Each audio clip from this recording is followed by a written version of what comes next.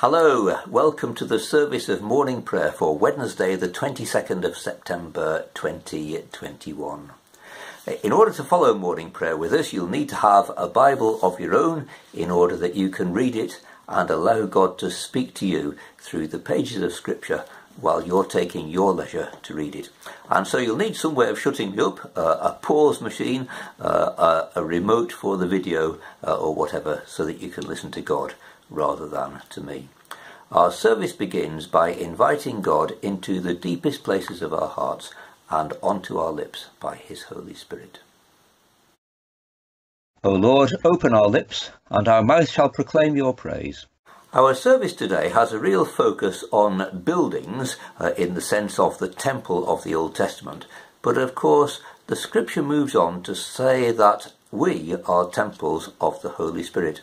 And our first hymn from the Sing Praise hymn book chosen for us by Stephen is a hymn which kind of starts with the fragile nature of our human selves. Earth's fragile beauties we possess, and in the second verse, Earth's human nature we possess, and then in the third, the divine nature we possess too. We are pilgrims on a road.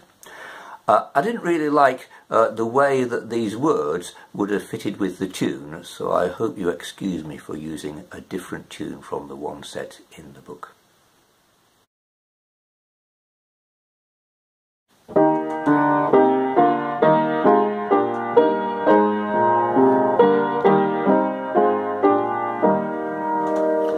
Earth's fragile beauties we possess as pilgrim gifts from God, and walk the slow and dangerous way His wounded feet have trod.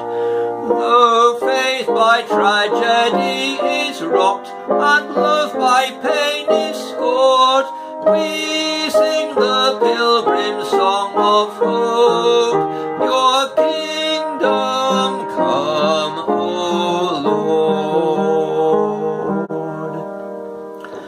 Earth's human longings we possess, by grief or love compelled, to take and bear the heavy cross Christ's wounded hands have held.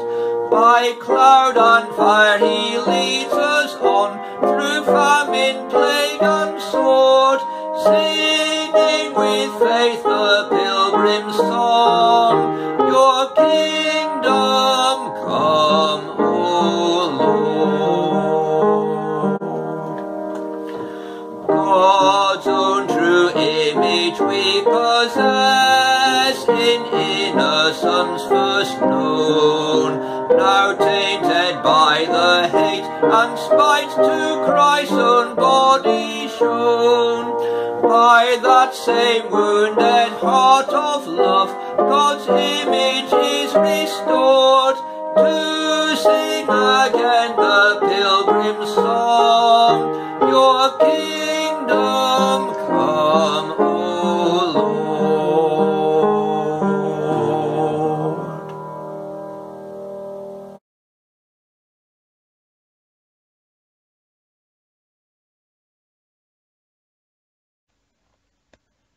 The night has passed, and the day lies open before us.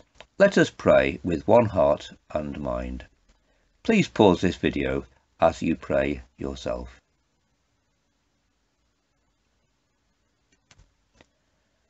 As we rejoice in the gift of this new day, so may the light of your presence, O God, set our hearts on fire with love for you, now and forever.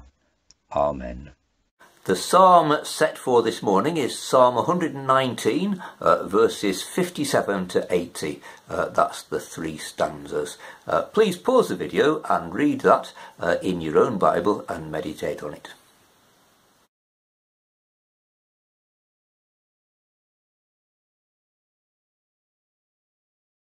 The Old Testament reading for today is 2 Chronicles chapter 5. It's the bringing of the Ark of the Covenant into the newly built house of the Lord in Jerusalem. Please pause the video and read that in your own Bible.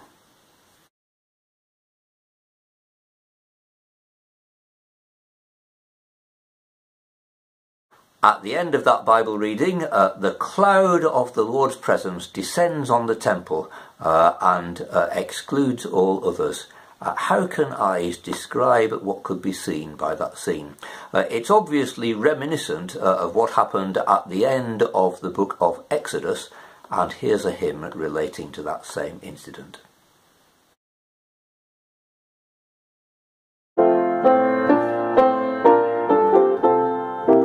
How can words describe the scene upon the tent of meeting, when the cloud within a gleam had settled on its sheeting, and glory filled the holy place, where God would show to man his face?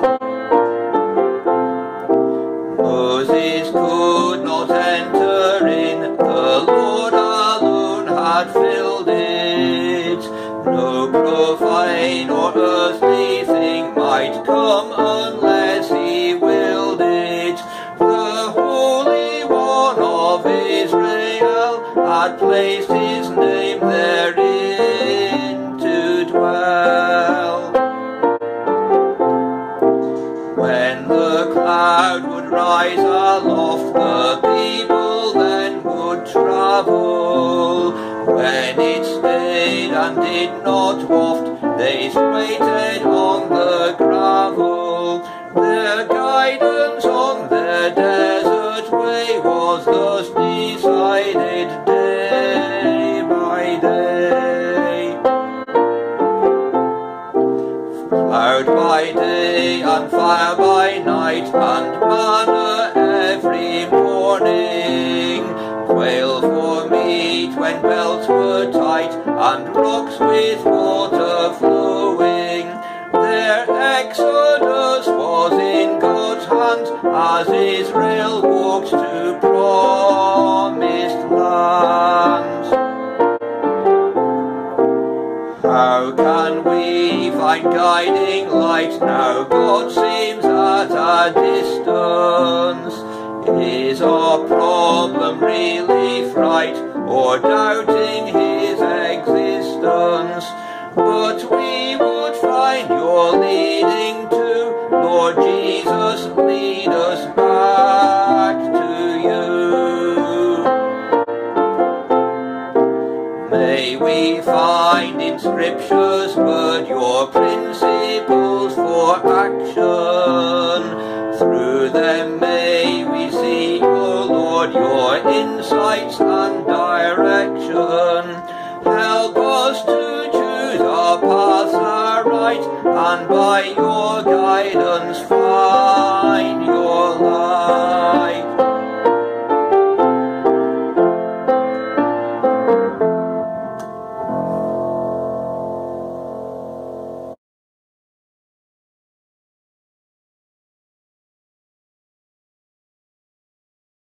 And in the New Testament reading, we look at the ending of the temple. The reading is Mark chapter 13, verses 1 to 13, where Jesus begins to speak of end times. Please pause the video and read that in your own Bible.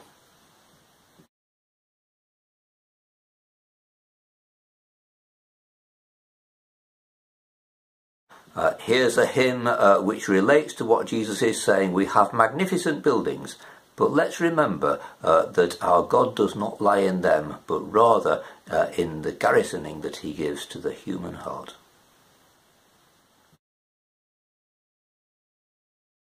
Buildings rise so impressive, standing stately and tall, yet we know that aggressive conflicts will make them fall.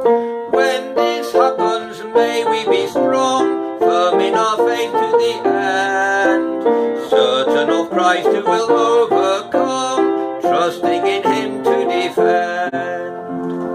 Wars and rumours will reach us, spreading fear and alarm. This is what Scripture teaches, famines and earthquakes harm. When this happens, may we be strong, firm in our faith to the Christ who will overcome, trusting in him to defend. Nations rise against nations, kingdoms rise in dissent.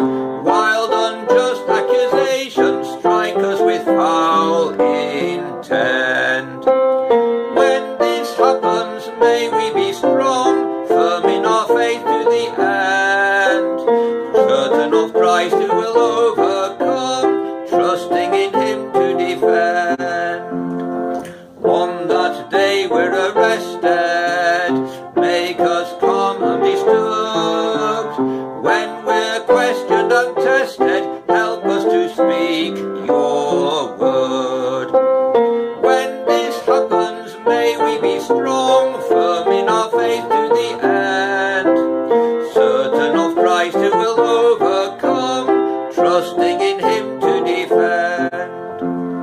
Men betrayed by their brothers, saints betrayed by their friends, loyal fathers and mothers cast into jail till the end.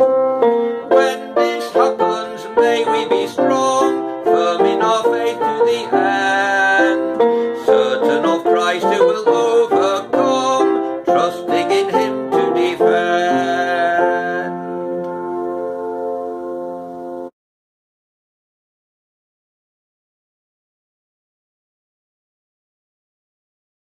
And so, please join me in praying that we would be faithful vessels of the Lord's presence in ourselves. Our Heavenly Father, we thank you for buildings which remind us of you, buildings which speak of your magnificence and your greatness, buildings which fill us with a sense of awe and wonder. But we remind ourselves that they are but buildings. Help us to grasp a vision of you, the true source of all beauty and inspiration. Help us to have a vision of you at the core of our being, that we may be held by it and drawn to you constantly. Help us to pass on this vision to others, that they too may come to know the surpassing worth of you, through Jesus Christ our Lord. Amen.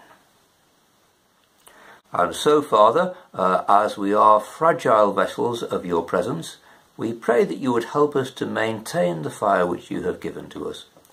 And to do that, we ask that we would have the true reverence of your word, which was spoken of in the psalm, in order that we might be sustained by you all our days, through Jesus Christ our Lord. Amen.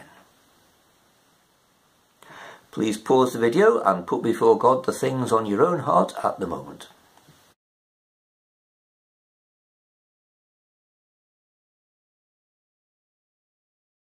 The Collect, the special prayer for this week, the 16th after Trinity. O Lord, hear our prayers. Grant us to know what we should be doing, and give us your grace and power to do it faithfully and to your glory, through Jesus Christ our Lord. Amen. And let's pray the Lord's Prayer as Jesus taught his first disciples. Our Father in heaven, hallowed be your name. Your kingdom come, your will be done on earth as in heaven. Give us today our daily bread. Forgive us our sins, as we forgive those who sin against us. Lead us not into temptation, but deliver us from evil. For the kingdom, the power, and the glory are yours, now and forever. Amen. And so may we rely on the Holy Spirit for his inspiration as we consider our words today. May the Lord bless us and preserve us from all evil, and keep us in eternal life. Amen. Let us bless the Lord. Thanks be to God.